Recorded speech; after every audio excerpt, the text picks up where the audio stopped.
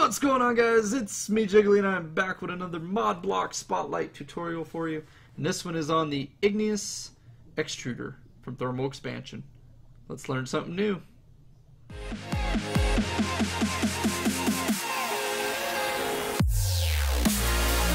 Well, guys, there's a strong possibility that I have butchered the name on this thing. It is the Igneous Extruder from Thermal Expansion. I'm hoping I'm saying that right.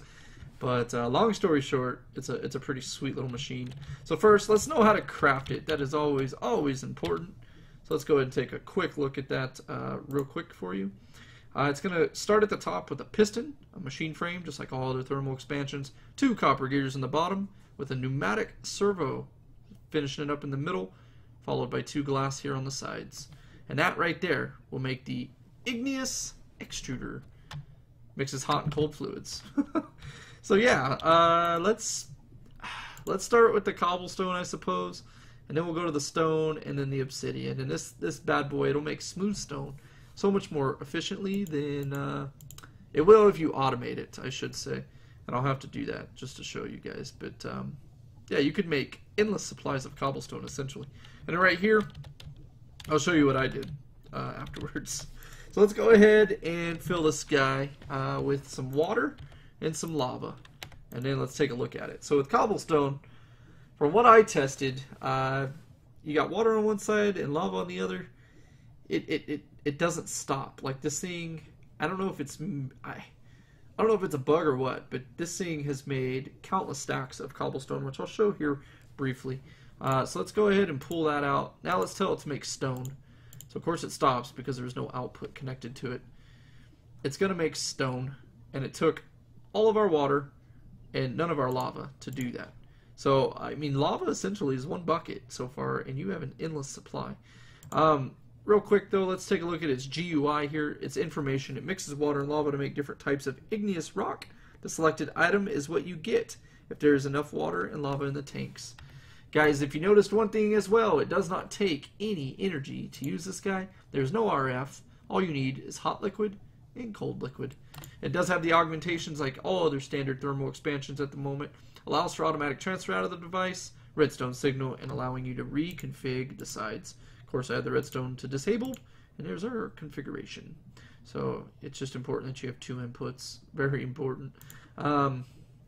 Let's see. So let's go ahead and add water back. But let's turn it to obsidian now, and then I can show you what the automated look stuff does. It's actually really cool looking. So here we go. Boom. Now as you can see, it took all 1,000 and 1,000 of our lava with water to make 1 obsidian. So it's pretty much 1 bucket of lava and water to cool, or to make 1 obsidian. Oh, it's been a long day today, guys. But let's go ahead and get some quartz pipe real quick just to show quartz transport pipe and a chest.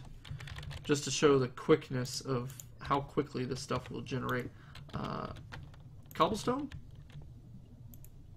So, yeah. Right here, guys, it's going to put all my cobble in there. I had a full stack sitting there because I didn't have it turned off. Down here we got a quick aqueous accumulator followed by 2 water blocks that are hidden and pumping water through the Ender IO conduits. That is pressurized at 1000 MB. And then we got a lava fabricator with an energy cell underneath it producing the lava. And as you can see with cobblestone, guys, it doesn't stop. It is incredible. Look at this. It just keeps going. 13, 14. It's gonna hit 15. And a 16. So it's just an endless supply of cobblestone. Now let's turn it to stone. And then we should see the water fall down, but it's going to instantly, yeah, it doesn't even phase it. There's so much pressure water coming through that line that it doesn't even phase the tick on it. Now let's try obsidian and see if any of them drop. No. Nope. With the pressurized conduit, there's way too much flow. It's just unlimited. So there goes our obsidian, just like that. Yep, it's crazy. But you can see here with this on autopilot, essentially, if you have enough RF to keep a lava fabricator going, This thing is on autopilot right now. It'll sit here and just make stacks and stacks of obsidian. So if you need something to protect your base from others, everybody knows obsidian is just a pain in the rear to get through. You need a diamond pick, and if you do it deep enough, boy, you could really be hidden. Or make yourself a bomb shelter or something.